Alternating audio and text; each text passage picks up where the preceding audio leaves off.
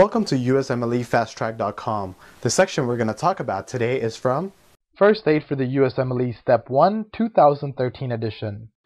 Page 550. Oxygen deprivation. What is hypoxemia?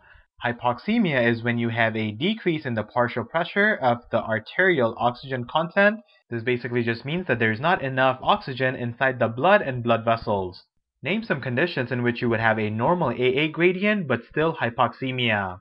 You would have normal AA gradient hypoxemia when the problem is the oxygen that is entering the lungs is not sufficient. So in this, the problem is before the oxygen has to cross the AA gradient. And conditions that can lead to normal AA gradient hypoxemia include high altitude, where there's not enough oxygen, and hypoventilation, where you're not intaking enough oxygen.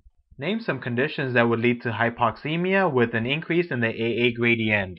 An increase in the AA gradient does lead to hypoxemia, as we mentioned earlier in the chapter, and these causes include right to left shunt, such as with tetralogy of Fallot, VQ mismatch, and diffusion limitations, such as fibrosis.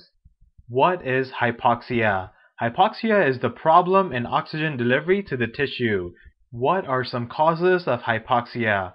Hypoxia can occur due to decrease in cardiac output. When the heart is not pumping sufficient blood, it's not going to allow the blood to get to where it needs to go, therefore leading to hypoxia. Hypoxemia can also lead to hypoxia because if there is not enough oxygen in the blood, whatever blood that's going to get to the tissue is not going to also have enough oxygen, therefore leading to hypoxia. Anemia can lead to hypoxia because if there's not enough red blood cells, this again will also lead to hypoxia because there's not going to be enough oxygen that's coming on those red blood cells to the tissues. Also, carbon monoxide poisoning will also lead to hypoxia because there is sufficient amount of blood that will be going to tissues, but it's not going to have oxygen. It's actually going to have carbon monoxide.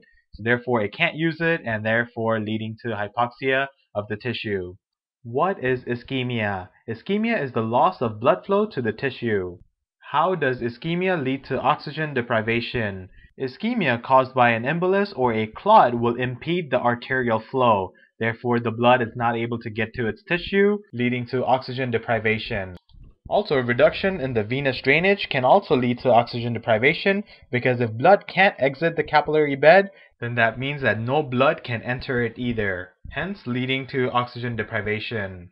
For more information on this topic, click on the link in the description section below. For a full USMLE Step 1 review, be sure to check us out at USMLEFasttrack.com, where we help you review the entire first aid for the USMLE Step 1 with high quality videos and hundreds of detailed pictures for a better understanding of the material.